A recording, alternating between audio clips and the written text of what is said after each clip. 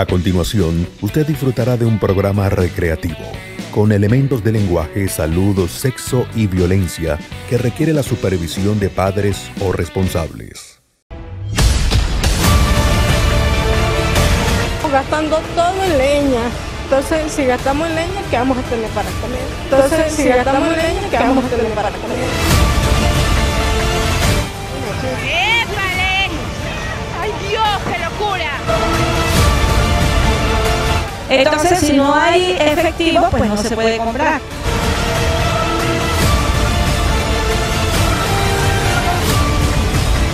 En el momento de elecciones, pero después no lo conocemos aquí, no lo conocen aquí.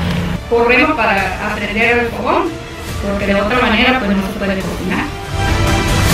Pero es muy importante que el pueblo denuncie.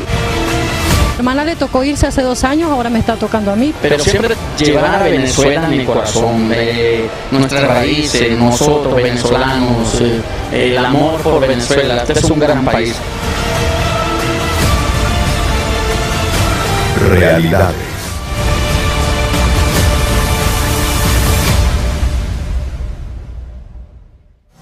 Esta noche en Realidades.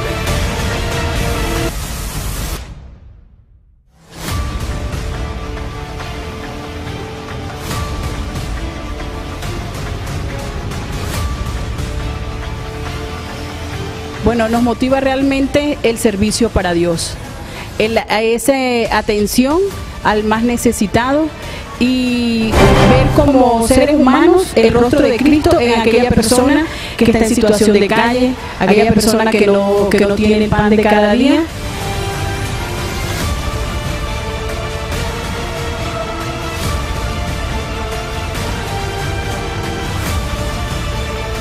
Cualquier apostolado dice que tiene comida para ellos, yo voy y se lo entrego. Me hace sentirme bien, porque los veo como mis hijos, ellos me dicen a Hortensia.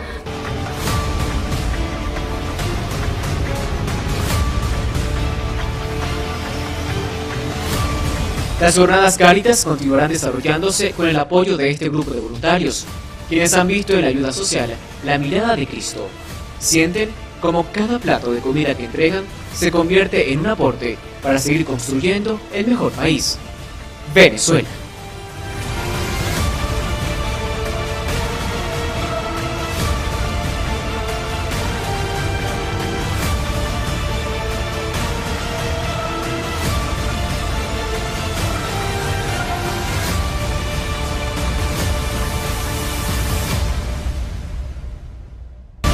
Realidades.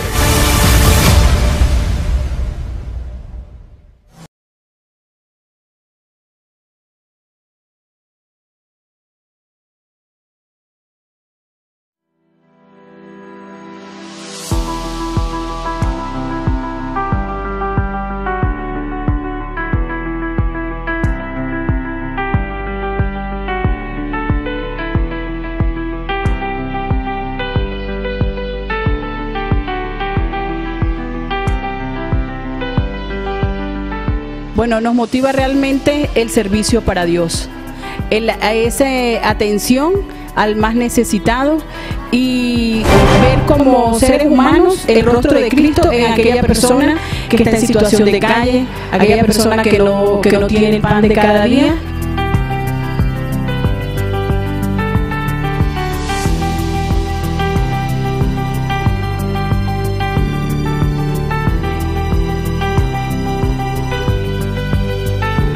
Que nos motiva los niños que estén bajo peso. En eso es que consiste el protocolo Samán. Se miden, se pesan los niños, ¿verdad?, en diferentes jornadas para ver y captarlos, y allí vemos a ver qué niños van a beneficiarse dentro de esos viveros.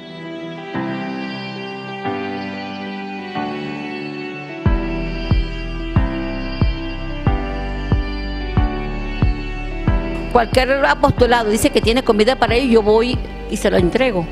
Me hace sentirme bien, porque los veo como mis hijos, ellos me dicen a Hortensia.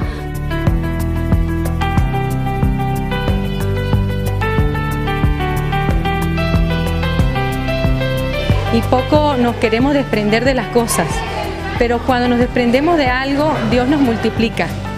Entonces llamo a la conciencia para que zapatos, ropa, medicinas, enseres, cuando hablo de enseres de cocina, porque aquí también la gente se le da de comer los días martes, jueves y domingo.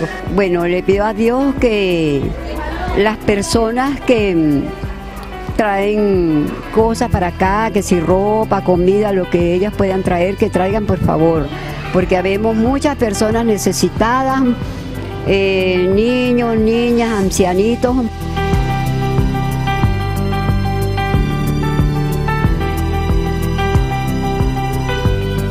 Mucha desnutrición en niños y es muy triste ver la situación en la que estamos viviendo ahora, y entonces eso es lo que más nos llama a servir a nuestros hermanos más vulnerables.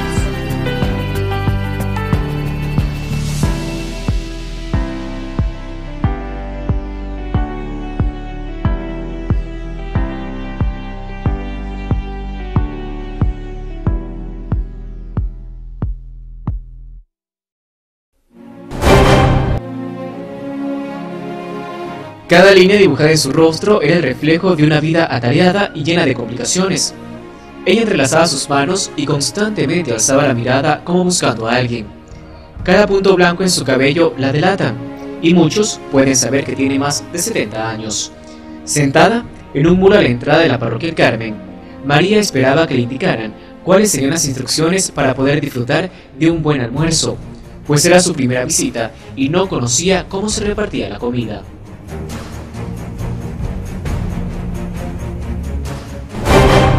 La señora María es madre y esposa.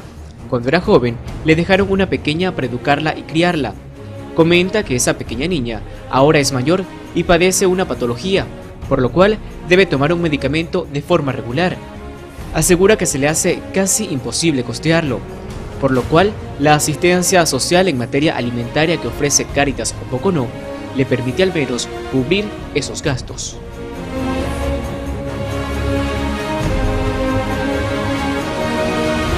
Bueno, vengo hoy porque yo oí por la radio decir que aquí en la capilla de la Virgen del Carmen había esta jornada y me pareció muy bonito y me acerqué hasta aquí porque, bueno, le pido a Dios que las personas que traen cosas para acá, que si ropa, comida, lo que ellas puedan traer, que traigan por favor, porque habemos muchas personas necesitadas, niños, niñas, ancianitos, y entonces pues necesitamos de que nos ayuden aquí. Bueno, sí me ha dado de cuenta que nos atienden a los niños, atienden a los viejitos y nos ayudan pues con lo poco que ellas puedan, que traigan a las personas que tienen cómo traer ayuda para acá, para que traigan, para que las personas que están aquí que nos atiendan pues nos ayuden a nosotros porque necesitamos.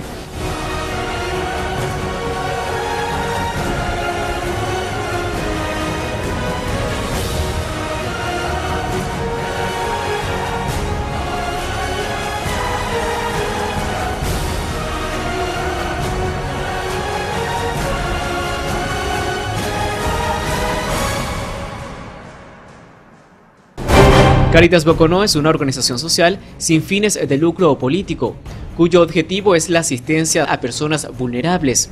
Hoy en día, los voluntarios del programa Cáritas en la ciudad, ubicado en la parroquia eclesiástica Nuestra Señora del Carmen, se encarga de ofrecer alimentación balanceada a las personas más vulnerables del municipio. Esto gracias al aporte de innumerables grupos de apostolados, comercios e instituciones no gubernamentales, quienes se abocan durante 3 días a la semana a preparar los alimentos y luego ofrecerlos a niños, personas con discapacidad y ancianos, quienes no disponen de los recursos económicos para alimentarse.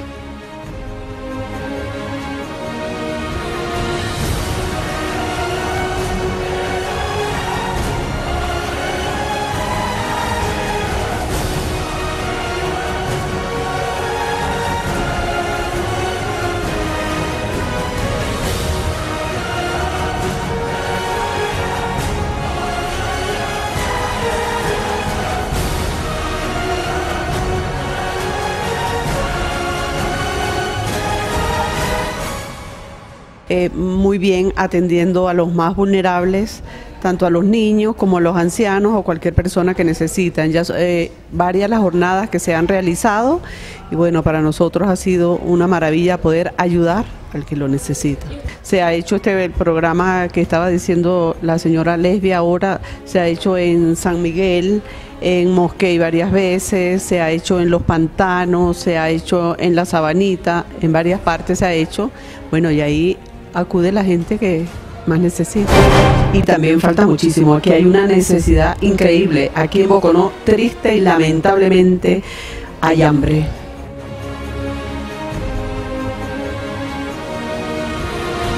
Dar a la comunidad, sobre todo al más necesitado, que es uno de los mandamientos que Dios nos llama, y para eso que tenemos que trabajar por las personas que de verdad, los más vulnerables, sobre todo los niños, que hay mucha desnutrición en niños, y es muy triste ver la situación en la que estamos viviendo ahora, y entonces eso es lo que más nos llama a servir a nuestros hermanos más vulnerables.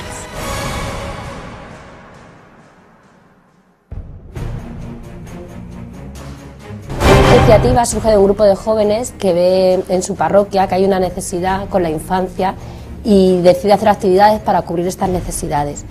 Tiene tanto éxito la experiencia que a lo largo de estos 25 años ha ido creciendo el programa en diferentes barrios de Albacete. Durante todos estos años el papel del voluntariado ha sido muy importante y es un voluntariado de mucha calidad que se ha ido formando para dar una respuesta a los niños y a las necesidades que van presentando en cada momento. La misión de Cáritas es estar presente en la realidad y descubrir y mirar en ella pues cuáles son aquellos lugares que tienen más oscuros, aquellos rebordes por los que se producen fracturas.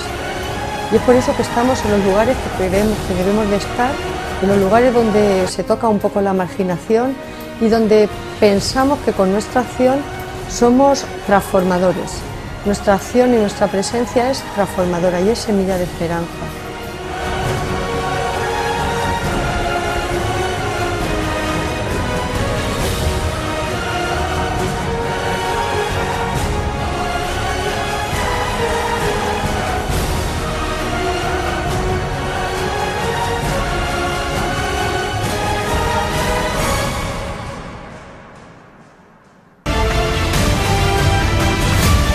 Realidades.